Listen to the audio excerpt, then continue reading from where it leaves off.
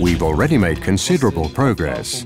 Construction of the high-rack warehouse went very smoothly, and there have been no problems with delivery and setup of the laser machines either.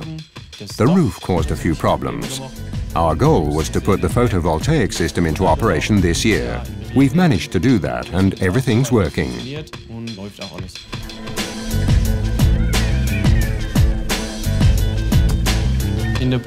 All the media supply is now available in the production hall. That is, compressed air, electricity, light, oxygen and nitrogen.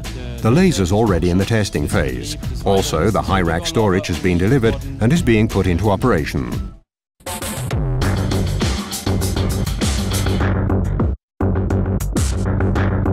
TRUMPF was involved in the project development from the start, in the planning of the hall and the peripherals, also in numerous other projects we've already completed, so all of that experience flowed into this as well.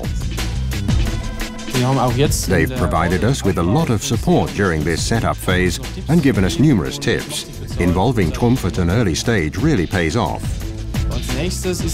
The next step is to expand the high-rack warehouse so it can also store pallets. That will enable the high-rack warehouse to operate automatically.